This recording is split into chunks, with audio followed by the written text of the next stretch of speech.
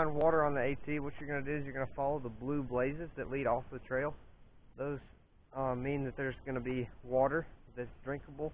You still need to filter it, but most of the time it's going to be a pretty clear spring. So that's where we are right now.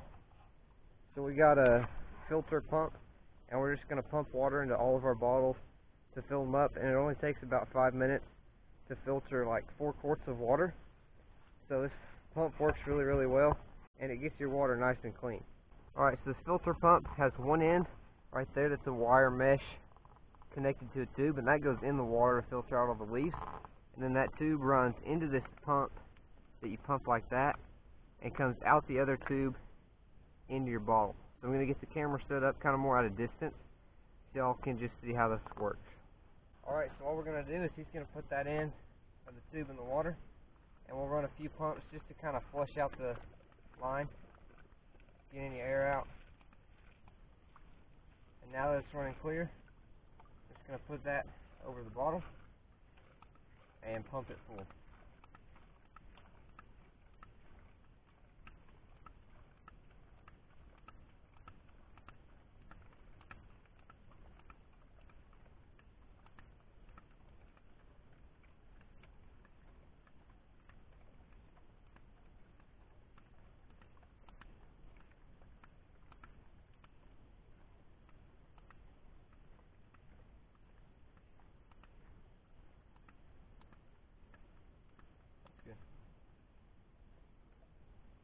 Alright, so you can see just a few minutes, or a few seconds, we got a full liter bottle of clean drinking water.